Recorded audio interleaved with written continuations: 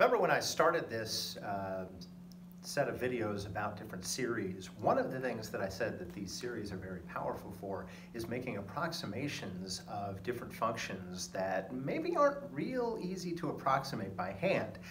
So one of the examples I gave was, normally in a pre-cal class we would take the sine of 75 by breaking it up into the sine of 30 plus 45. 30 plus 45 is 75, and would use the trig sum identity to try to figure out the exact value. But obviously that's going to be really complicated to try to find some kind of combination of trig identities to find the sine of 61.23 or something like that. So it turns out you can actually use these series, and in usually only about 4 or 5 terms of these series, to get a pretty close approximation. A computer can do 10 or 12 or however many terms of these series that you need and get an accurate representation that really goes out to as many decimal places as needed. So just real quick here, I wanted to show you. For example, if I wanted to estimate e to the first power, okay, the e to the x function, of course, is 1 plus x squared over 2 factorial plus x cubed over 3 factorial, and so on. If I wanted to find e to the first, I'm just substituting in 1 for x. And so that's going to be 1 plus 1 plus 1 squared over 2 factorial plus 1 cubed over 3 factorial plus 1 to the 4th over 4 factorial, and so on. And actually, I'm going to write this out. I think I did this out to 1 over 5 factorial. I think I went out to 1 over 6 factorial. Anyway, so what is that? That's 7 terms there, okay? And if you calculate that, you get approximately 2.7169, okay? E is approximately 2.718. So you can see out to the hundredths place already, we have an accurate representation of e to the first power. If you want e squared, you could substitute in a 2 for each of these values. If you wanted 5e to the third, you would be putting in a 3 for x, and then you'd be taking your result and you'd be multiplying it by 5. Okay, so lots of really quick ways to generate lots of different values. Okay, let's try one of the trig functions. So I'm going to do one that everybody knows just to show you how accurate this is. And the accuracy of this is just unbelievable. So these are actually designed to be done using radian measures, just so you know. So if I wanted to find sine of 30 degrees, I could convert that over to radians. Let's say that I wanted to find sine of 30 degrees, which is really sine of pi over 6. Okay, now we all know what that is. It should be equal to 1/2, or I'm going to 0.5.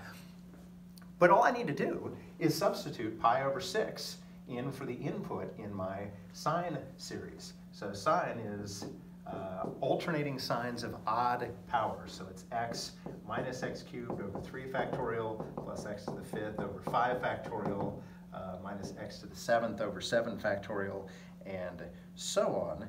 And that's all you need to do there. Actually, I'm only going to do 3 terms. Okay, this is called a power series. It's technically a 5th degree power series because it goes out to the x to the 5th term. Okay, all I'm going to do is put pi over 6 in here. So pi over 6 in place of x minus pi over 6 cubed over 3 factorial plus pi over 6 to the 5th power over 5 factorial. And just to save a little bit of time, I've already run this on my calculator. Check this out. Answer is supposed to be 1/2. Okay, the answer is approximately 0.5000213. Okay, that's not very much error. That's unbelievably close. Okay, now that's a very small value, and sometimes you have to write out more terms. But the point here is very often 3, 4, 5 terms can give you something that's very accurate. Okay, if you had a computer run this. A computer can very easily cycle through these different values here.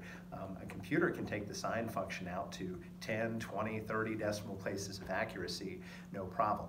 And when you take calculus, you will actually learn ways to be able to figure out kind of a high bound for what the error is. So for example, if your calculator screen has 10 decimal places, you could set it up so the error is going to be something that is no more than 12 decimal places, and any error would happen off the screen, and the number that shows up on your calculator is as good as having the exact value.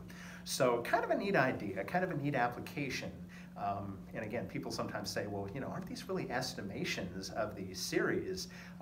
But the key is they're estimations that can be extended out to any level of accuracy needed, just depending on how many terms you want to go out. And that makes these unbelievably powerful.